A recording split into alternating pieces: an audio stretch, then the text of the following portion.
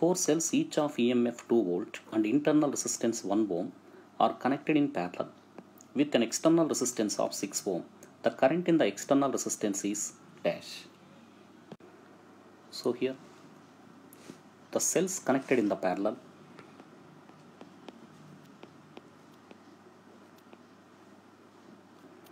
in parallel combination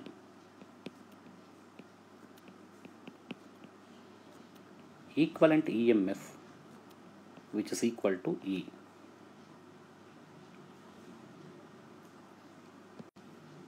and equivalent resistance, internal resistance or equivalent is equal to R by N, then E by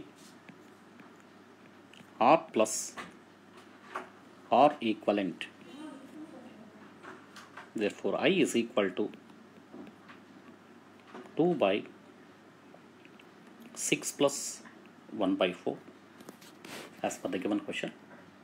After simplification I is equal to, this is 2 by 24 plus 1 by 4, that equal to 8 by 25.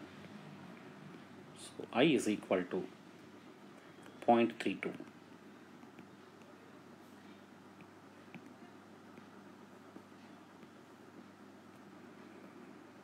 So first option is the right option.